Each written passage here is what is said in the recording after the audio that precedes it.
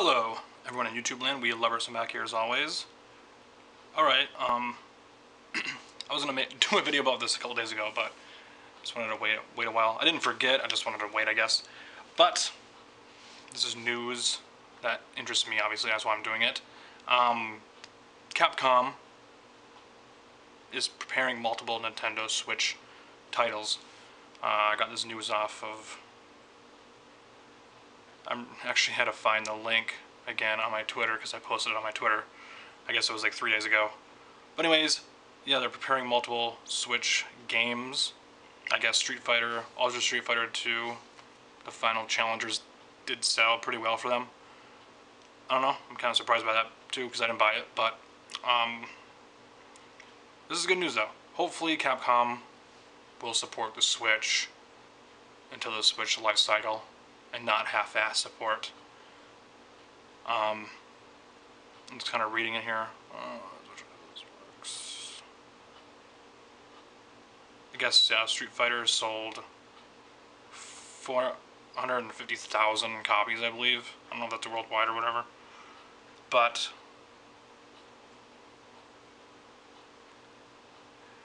yeah, I just hope they don't have half-ass support for the Switch.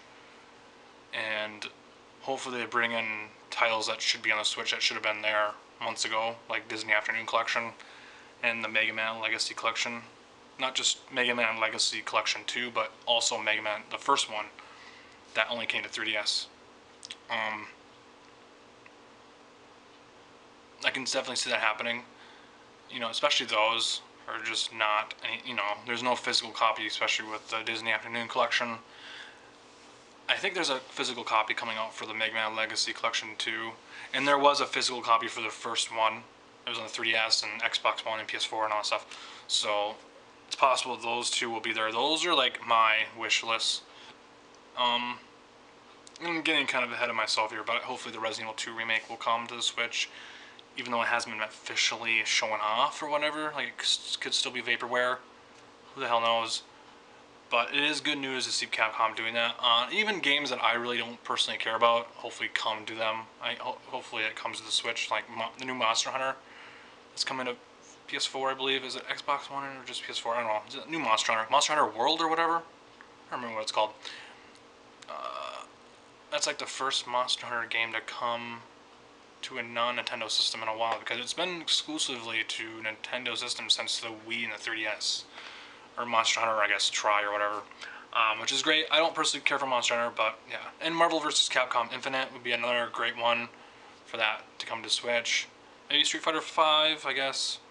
I guess they looked at the sales for Street Fighter 2, Ultra Street Fighter 2. I guess they looked at the sales, and maybe they'll bring that. Hopefully it's not Street Fighter or whatever else. Let's just see here. But my main stuff is like Disney Afternoon Collection, Mega Man Legacy Collection 1 and 2. And then if the Resident Evil 2 remake is a thing, and if it's good, I'll care about it. We'll see. It's kind of all up in the air right now what they'll bring to the Switch and how long they'll support the Switch, because the Switch is doing great, alright? There's just no fucking reason for any third parties to not support the Switch right now. I mean, it may not be doing as great as the Wii, but it's very, very fucking close. Like, it's really fucking close to being on that level of, like, this is a mainstream success, alright? There is no reason for you not to support the Switch with any of your games. You don't limit that support at all. You know, like, oh, we'll just bring this, and this is alright, but not this. We'll hold back games like Disney Afternoon Collection. It's like, why? Like, that should be there. Like, I want to see that type of support where it's like everything. A lot of people want Resident Evil 7 to come. If Resident Evil 7 does come to the Switch, I don't want it to be full price. Hopefully it's at least $30 or $40 at the most. That's where I'll, right there. I think it's like $40 right now.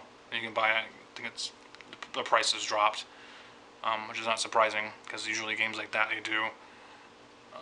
Game's been out since January, so yeah, a lot of people want Resident Evil 7 on there.